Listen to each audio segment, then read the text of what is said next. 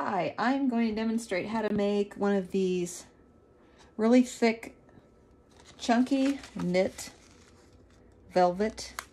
You just don't make the bases big, but this yarn is so thick it stands up really well. This took an entire skein of this sage color to make that basket.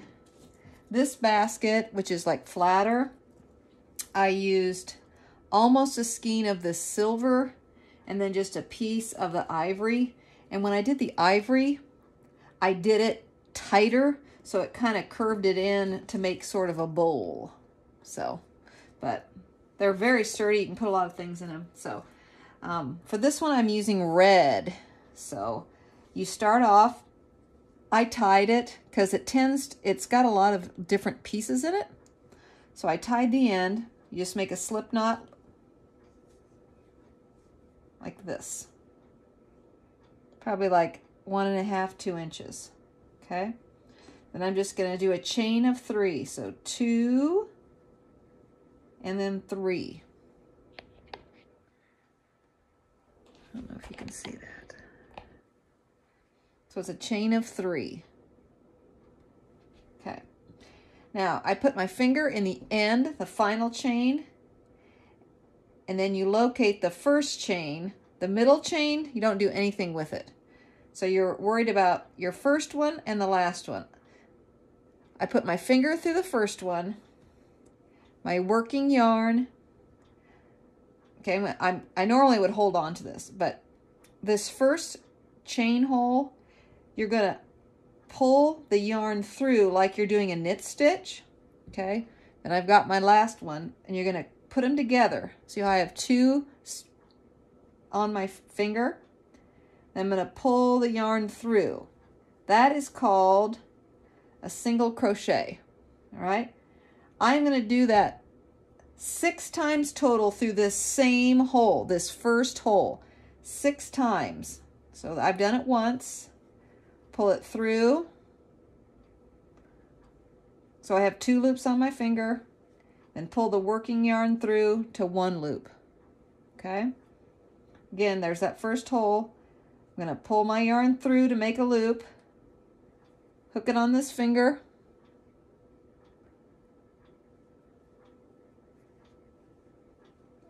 Pull my working yarn through to 1.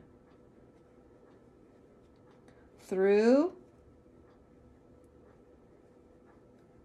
And then through 2 loops. Pull it through, and through 2 loops. Let me see how many I've got here. 1 more. So I'm going to pull through, put it on my finger, then pull my working yarn through both of those loops. All right? And when you're done, you'll kind of have like a rosette flower, kind of a nautilus shell look. That's really pretty. Okay, now locate your tail, or if you want to put a clip, here, because you're going to go around, and for every time you circle around, you're going to increase and decrease the amount of stitches. I just keep an eye on where this little tail is, but some people like to mark it. So we're going to be working with these outer V's. Okay, so here's my knot. All of these V's. Okay, if it's laying down flat, I'm only going to be working now with the bottom, which would also be the outer loop. So I'm going to take this, my working yarn. There's my last loop, putting it through my finger. Some people put their hand, but I like it tight. So I'm going to take this outer loop. Okay, put your tail, the tail needs to be down, like on the bottom. Put it down underneath it. You're going to do the same thing you did. I'm going to pull it through, put it on my finger, and pull it through. Now, I'm going to double the circumference of this circle. To do that, I have to do 2 of those single crochets in every single outer loop. So that was 1 in this first outer. Now I'm going to do my second one in the outer loop. Okay, so that's 2. Now I go to my next V. You can see this V, the outer one, not both. You're going to do that later. Just this outer one. I'm going to pull it through, put it on my finger, and then pull my yarn through both. Oop, slippy. Okay, again, I have to do it twice.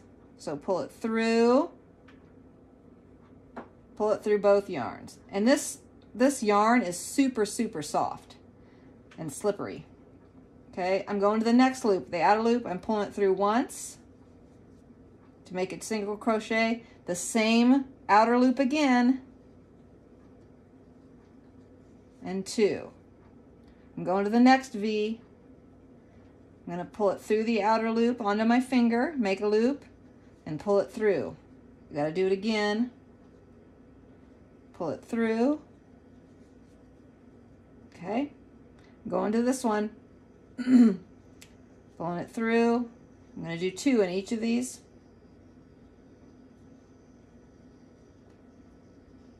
Okay, now I'm going to keep it on my finger and double check. Okay, there's my little tail, so I'm not quite there yet. There's my tail. I have 2 more loops, so 4 more stitches. The outside again, I'm going to pull it through, put it on my finger, pull it through, and there's 2 single crochets. Okay, there's my tail, and this is my last one. So I'm going to pull it through twice. And so I've doubled, because I'm going white, it's going to get bigger and bigger. I have to double it. Okay, so this is my second one. All right, now I'm done with this round. See how it's kind of made a nautilus? Okay. For the blankets, I'm so used to saying blankets. For the baskets, I'm just going to do it one more time. Since this is, I've done it once, twice is where I doubled everything. My third ring, I'm going to go a single, one, okay, when I get to this loop, I'm going to do 1 in this one, then my next one that comes along, and make sure you keep it flat because it's going to want to move all around. Find your V, get the outer one. I'm going to do 2 single ones on this one. So in this loop, I'm going to do 2. So 1, I'm still in the same one. I haven't moved yet. 2. All right, so I did 2 in that one because I have to increase. So I go to my next one, which is right here. I'm just going to do 1. So it's going to be 1, 2, 1, 2. So this one's just going to be 1. I move to the next V. And this one's going to have 2 in it. It's going to have 2 in it. Again, I just do it on my fingers, but I also have big hands. So this one's 1. And this one's 2. So I'm going to do it once. Staying in the same hole. I'm going to do it twice. Go to the next one once. Go to the next V. I'm looking at these V's right all around the edge. I'm going to do this one's twice.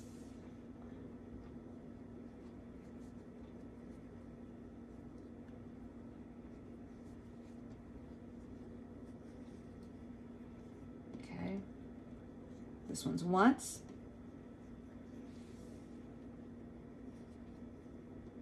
This one's twice.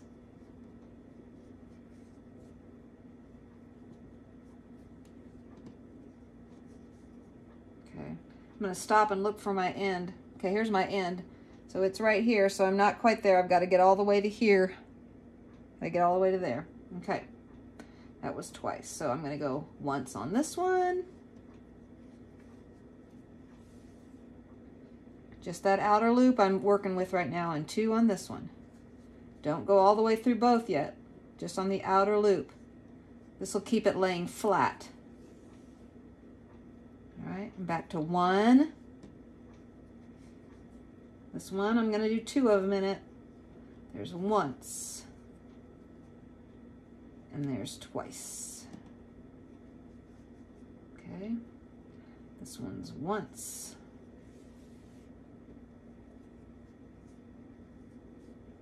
And this one's twice.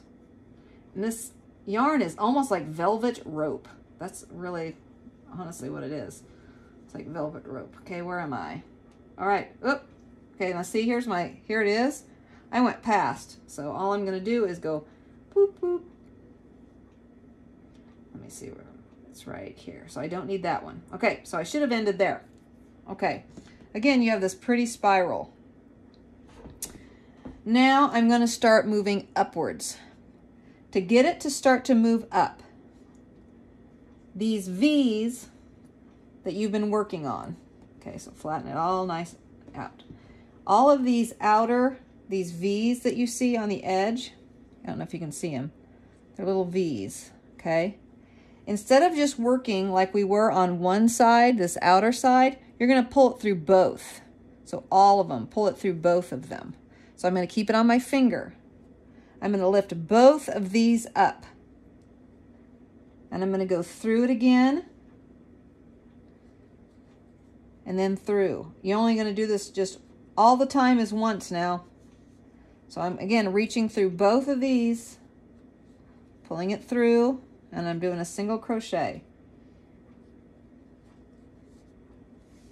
And you're going to do this. This is going to build your wall, so you're going to be doing it a while. Okay? So all I'm doing is lifting both of these up. I have 2 yarns here. Lifting them up, looping it over my finger. Okay? Keep doing this. And then I will be back after I've done several rows.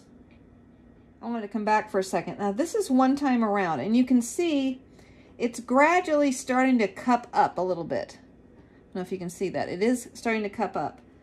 And what I do is I kind of press my hands where it's bending, okay? And it's going to start to go up, all right? Because you're going through these 2 loops, it's drawing your stitch kind of inward and up, okay? So keep going, and I'll be back. Okay, I don't have much left. So to kind of taper it off, what I do is take your yarn, go through the outer loop like you did at the beginning, pull it through,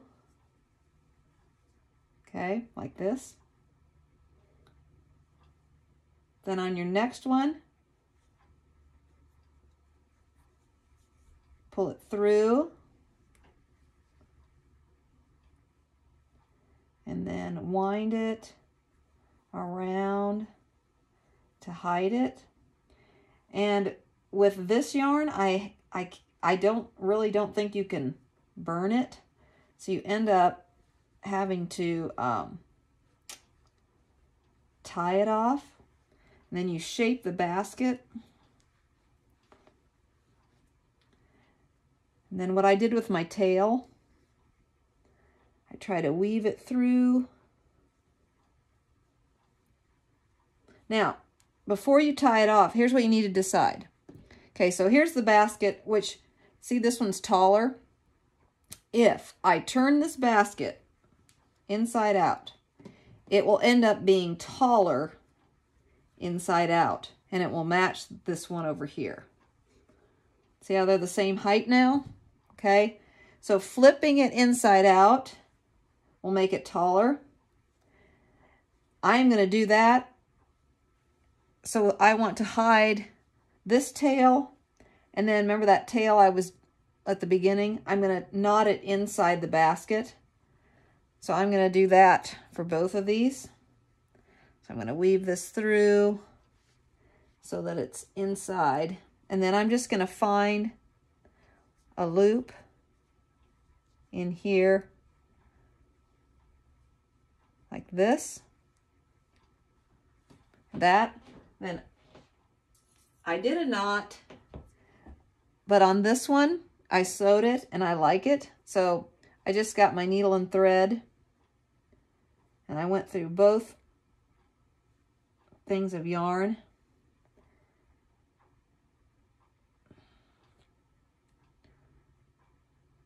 And I'll cut off that extra white. And just secure it this way instead of having a knot in there.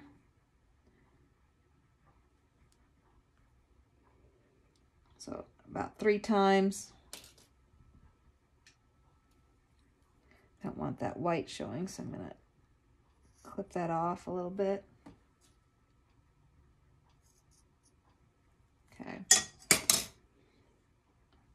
And then all I do to tie it off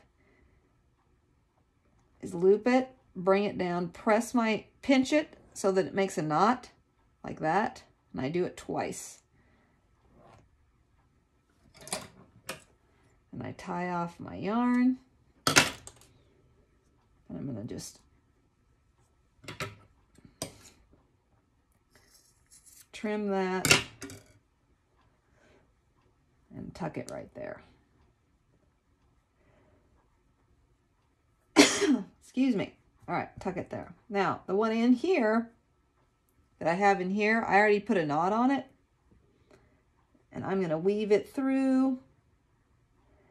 And it ends up being a good length. And so I think I'm just going to keep it knotted and then trim off the edging, the edge of the, sorry. After the knot, trim off the little fringy stuff, the end that is frayed. And then, I don't know how you do the knot in your yarn. My mom taught me this. You wrap it around your fingertip, then roll it off like this, and then it makes a knot. And then the little extra thread, I trimmed off, and then my double string is knotted. All right. I'm just going to sew this down so it doesn't come out. I sew everything at the end. I just don't like it loose in there. So I know some people weave it and leave it, but I don't know. I have to finish it. So I sew the ends of everything for mine. All right. So I sewed that. I'm just going to tie it off like I did the other one by making a knot, pressing down on the knot to keep it tight against it.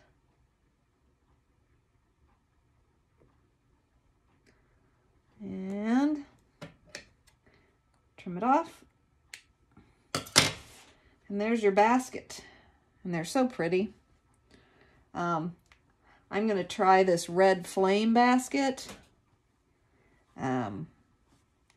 This red color. But I'm going to switch it out like with the like this. And I just knotted the two together.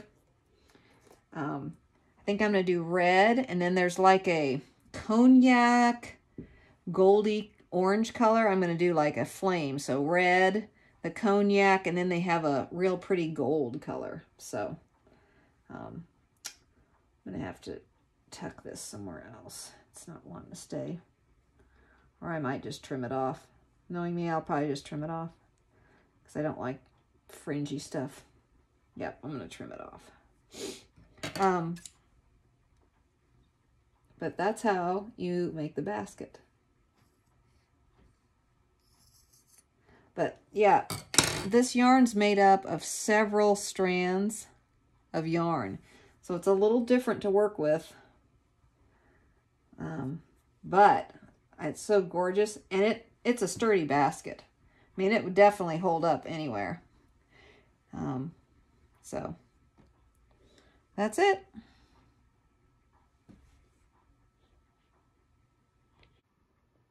Side note, if any of you have seen this new yarn at Michael's called Big Bold, it's one of the Stitch and Wins. It's like multicolor, it has multiple strands, but this is the first thing I've made from it. I'm going to try a blanket later this week, but for a basket, it's really fun. This is called Vintage Car, and it's gradients of cream, like ivory, taupe, and gray. So, but multi-strand, so you can't burn it, have to tie it and sew it.